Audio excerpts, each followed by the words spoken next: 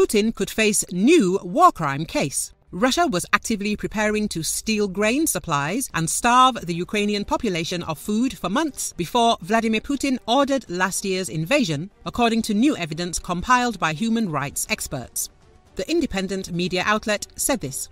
It is noted that when Russian tanks did roll across the border on the 24th of February 2022, they deliberately targeted grain-rich areas and food production infrastructure first. The new report by international human rights law firm Global Rights Compliance found. Global Rights Compliance found that Russia's defense contractor began purchasing trucks to transport grain, as well as 3 new 170-meter bulk carrier cargo ships as early as December 2021, evidence of advanced planning for the pillage of Ukrainian food resources on an unprecedented scale.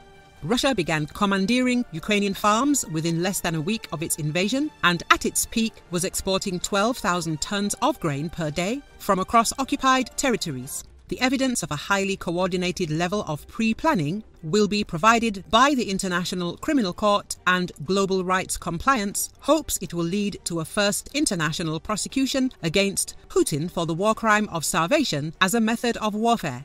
Russia not only deployed a multi-pronged approach by besieging civilian populations, destroying critical infrastructure, but it also pre-planned the seizure and pillage of agricultural commodities in an insidious plan. Moscow has sparked a global food crisis and attacked Ukraine's agriculture sector as a warfare tactic, Global Rights Compliance told The Independent. The grain pillage from Ukraine so far has an estimated market value of $1 billion per year.